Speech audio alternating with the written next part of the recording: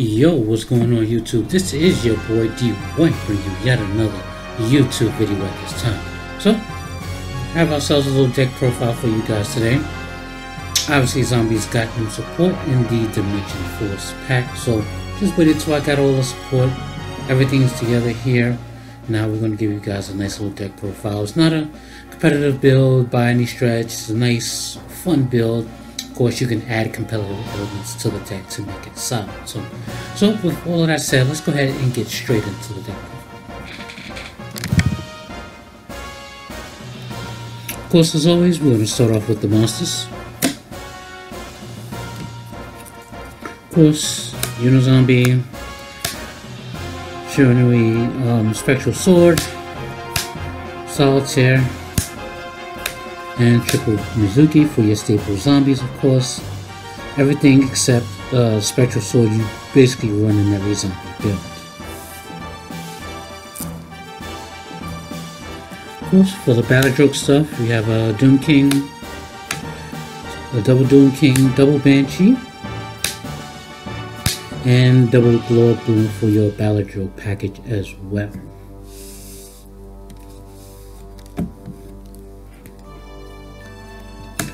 Now, some of the new stuff, we have the Mad Mauler. Now, this is one of the new tuners that came out of the new set, of course. So, basically, if you guys didn't already know what this does, this special summons itself from the graveyard while you have you can target a level 6 higher monster you control, special summon this card, and reduce the level 6 or higher attack levels monster by 2. Which means you're going to reduce the level 6 to level 4 to make a level 6 synchro play, so on and so forth. And it doesn't banish itself when it leaves the field, so you can use this effect every turn as long as you have a level 6 or higher monster to draw your levels from. So this card is actually pretty solid and recurable for, future plays. Tatsuneko. Something that, most zombie decks don't run, but what this card does is, when this normal summon card is on the field, you can banish materials, including itself, to synchro summon. So obviously there are a variety of different monsters that get effects when banished. Shiranui package, of course, if you run that in here, this will help trigger their effects. And some of the other further support will trigger their effects as well when I get to it.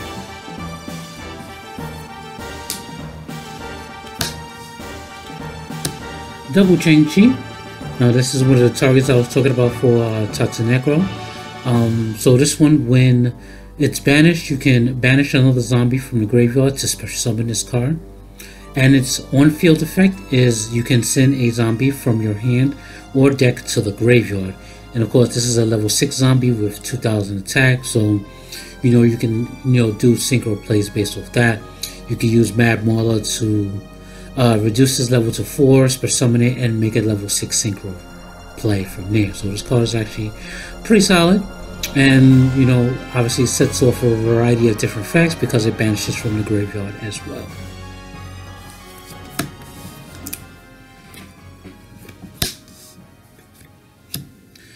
Two Jekabolin. Now this card special summons itself from the hand by discarding a zombie monster. And while the card is face up on the field, you can special summon a zombie from your graveyard and banish this card. But the monster, special summon by this card's effect, has itself banished when it leaves the field. So obviously, of course, triggering off effects that are banished as well, like Genji's effect as well. So, the card is pretty solid.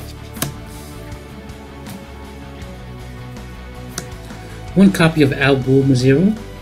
So this card, when banished, from the hand or the graveyard, you can trigger this effect to special summon itself from the banish pile and reduce its level by 1 if you want to. So you can make this from a level 8 to a level 7. And also, when your zombies are destroyed by, when your opponent attempts to destroy your monsters by battle or card effect, you can discard this.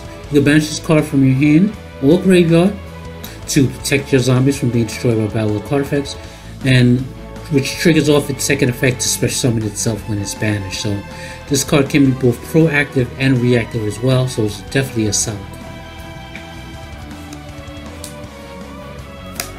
one copy of Beast of the Pharaoh. Now this is some fun little tech. So Beast of the Pharaoh is when you use it as a synchro summon, you can special summon a level 4 or lower zombie from your graveyard.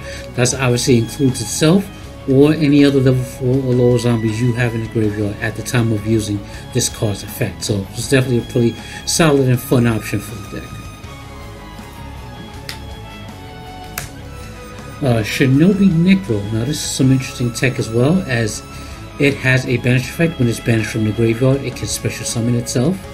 And also while it's on the field and you special summon one other zombie monster from your graveyard while this card is on the field, you can draw one and you can discard one.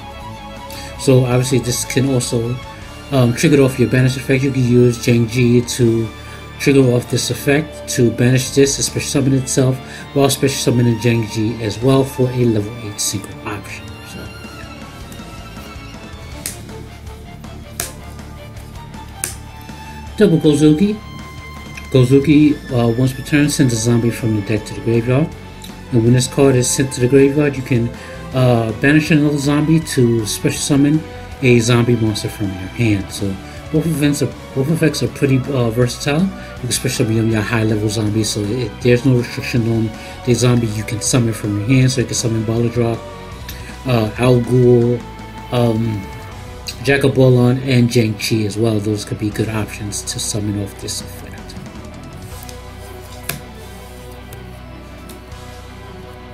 Next we have Shutendoji. Now this is some fun little tech as well. This card has two different effects. One, you can banish two zombies from your graveyard to draw one card. Obviously, you can banish your labelers to trigger off their effects while getting you a draw in the process. Also, its second effect shuffles, puts one banished zombie back to the top of the deck, so it can recycle used zombies like Mizuki and the like to for you to use their effects again.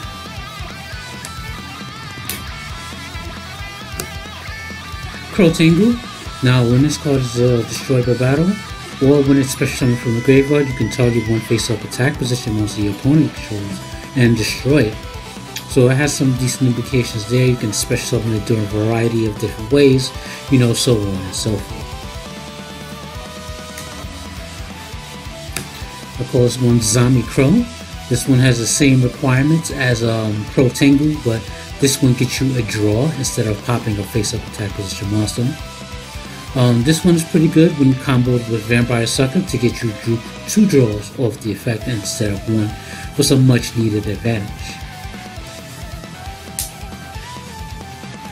Last we have Guard Ghost. Now this card is some pretty fun tech as well, as it has two different effects. I've talked about this card in my zombie discussion vid, so of course I had to implement this in real life as well. So basically, when this card is special summoned from the graveyard, you can target one other zombie. It cannot be destroyed by battle of card effects this turn. Secondly, when this card is currently banished and was banished this turn, you can add this card to your hand during the end phase. So this card is pretty important for your banish enabling plays, as you can you don't lose any real advantage from it. Like you can use cards like Allure, even Zheng-Ji's effect will trigger this. You can use Shirinu Shogun Saga to trigger this. All of the advantage enablers will trigger this effect to get this card to the end phase, so that you're not really losing any advantage. Alright, so that is it for the monsters. We're going to go into the spells.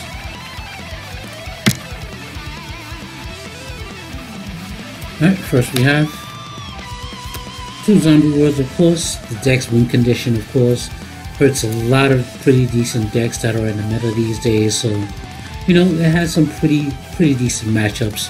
Although it wasn't represented well, the deck is still a solid deck that can do pretty well.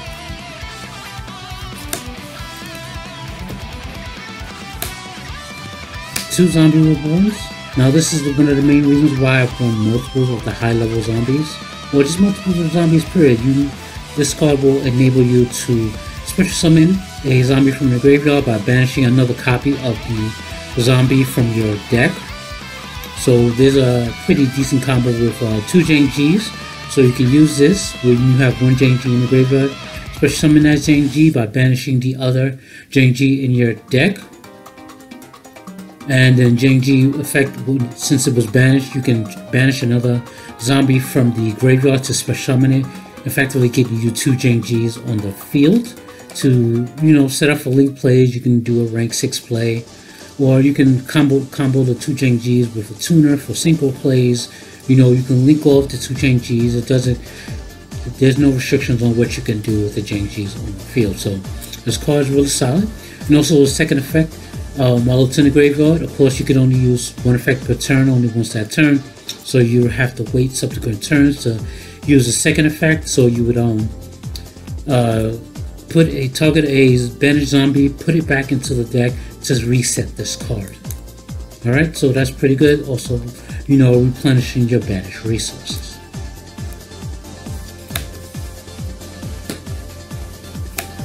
One Foolish Burial, of course, stable.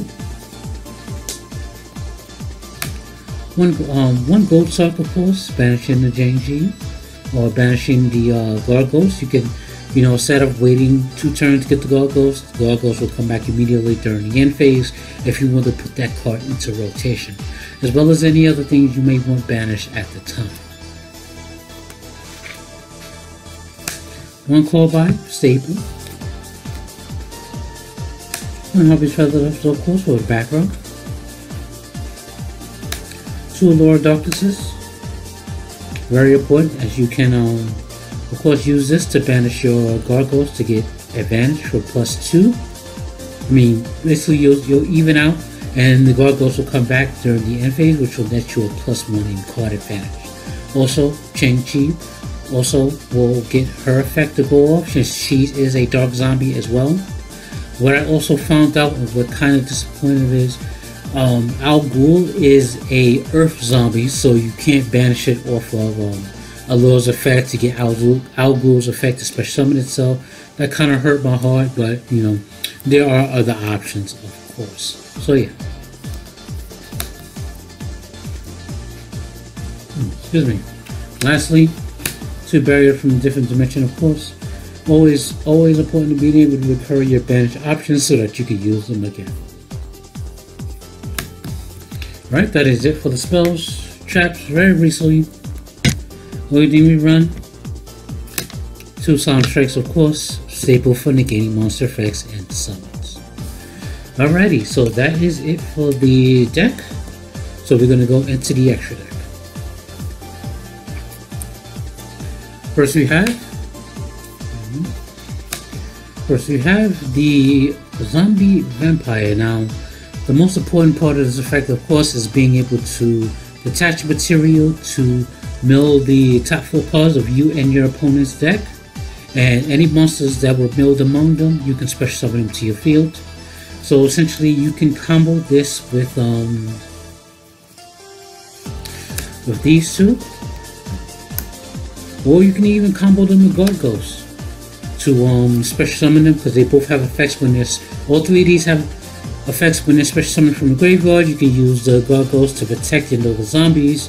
You can use this to draw, and you can use this to pop a face-up monster your opponent controls. So, there's definitely some implications there. Or if you happen to mill any tuners, or whatever the case may be, being able to special summon from the graveyard off of mill effects is really good. Also, it helps you get much needed zombies to the graveyard to set off for other effects. Alright, so that's that. Next we have Linkuriboh for the Glow Bloom effects, of course. Vampire Savior for your Link 2 options. Of course, you're not going to use this Vendread effect. You're going to be using its mill effect to mill a zombie to power down your opponent for 100 attack per each level of the monster you milled by this monster's effect. So if you mill a level 4, your opponent's monster drops down by 400, level 8, 800, so on and so forth. One Vampire Sucker, of course, gets you your draws, or when you're special summoning a zombie monster from the graveyard. That includes your opponent's graveyard, of course. And that's it, pretty good. One Crystron Hockey Fabrics, of course, sets up your Glow Bloom plays, so you can special summons a tuner from the deck, of course, sets up your Glow Up Bloom so you can link off into Link Rebo and get you a free Boulder Rock, on the field when you have Zombie Road in play. Also, second effect, in the case of this, we'll special summon a zombie tuner so that you can set up for more plays from there. One Vampire Fascinator. This one special summons a monster from your opponent's graveyard, and also you can tribute a vampire monster to take control of one of your opponent's monsters. Of course, you can tribute itself to do that as well. Alright, that's it for the links. The synchro options. We have Immortal Dragon, level 6 zombie that can mill a zombie from the deck to the graveyard, and its level becomes the difference between the two, between a zombie you milled and this card. So if you mill a level 4, level 2, it becomes level 2. If you mill a level 8, it becomes a level 2 as well. Also, while it's in the graveyard, when if your zombie is destroyed by battle, you can special summon this card from your graveyard, so you can get an extra use out of this card. Level 7, Red Eyes Zombie Necro Dragon. This card gets powered up from each zombie in the graveyard times 100. Also, when a zombie monster is destroyed by battle, you can special summon a zombie monster from your graveyard. So this card is pretty solid. It can get up to some pretty decent levels, depending on the game state at the time of you summoning this card, and being able to special summon, triggers the aforementioned cards that I mentioned before.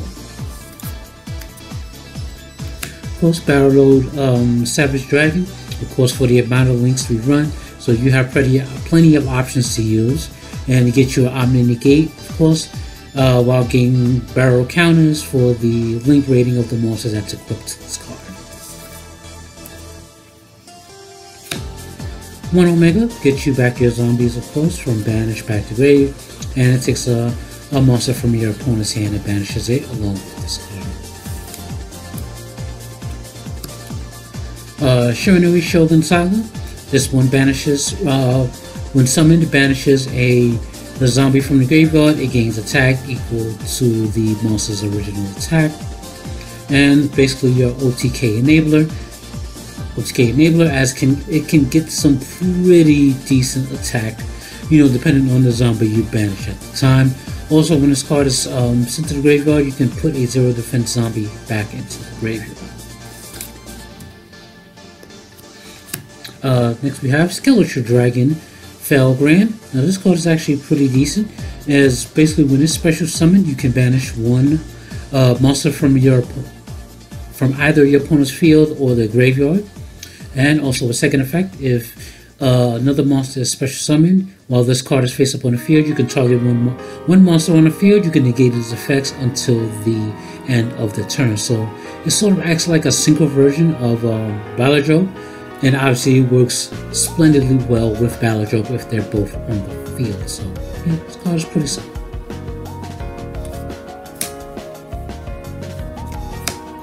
Level 9 option, the Graceful Mayakashi. This one, when special summoned, can special summon from the graveyard. It can target. No, it doesn't even target. You can select the monster your opponent controls and destroy it, non-targeting removal. And if this card is special summoned from the, well, like I said, if it's special summoned from the graveyard, non-targeting removal, and also it can be special summoned by its own effect, which you won't be using since I don't run the level 11 synchro, but you can, of course. Yeah, level 11 synchro is destroyed by battle card effect, banish another zombie, and special summon this card. For your level 10 option, of course, Shiranui Sun Saga. So this one shuffles back synchros from the banish or graveyard to destroy that many cards, and also its protecting effect banishes a Shiranui to protect your monsters from battle or card effects. Last but not least, I'm missing the card. Red Eye Zombie Dragon Lord. This card can, while in graveyard, can banish a zombie you control to special summon itself. Also, during your opponent's turn, you can special summon a zombie from your graveyard. So of course, with the aforementioned Skeletal Dragon, which essentially gets you a special summon every turn.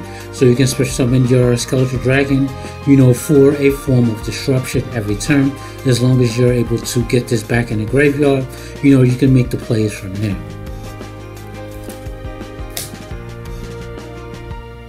Also, it actually is not restricted to, I just realized that, shoot. As long as the actual synchros were synchro correctly, you can bring back other synchros. So you can bring back the Mayakashi here. As long as this was synchro correctly, you can pop, an opponent's monster. And also you can special summon Shiranui Sun Saga. So also pop cards on the field if you have more, synchros that are in the graveyard or banished at the time. So, it actually serves a pretty decent purpose there. Okay, so this card is actually a lot better than I thought it was. So, yeah, okay. Just learned something there. Little tech for you guys if you guys didn't already know that. All right, so of course, that is it for the deck profile. Hope you guys enjoyed. Of course, my zombie players, hit me in the comments. Let me know what you guys think. Of course, as I said in the beginning, it's not a competitive build. If you want to make this a competitive build, of course, you could run Super Polys, Ash Blossoms, and stuff like that. Rivalry of the Warlord. You can easily turn this into a competitive build. So, all right. With that said, I will leave that at that. So I'll be bringing you guys more videos in the meantime. But until then, pieces. YouTube.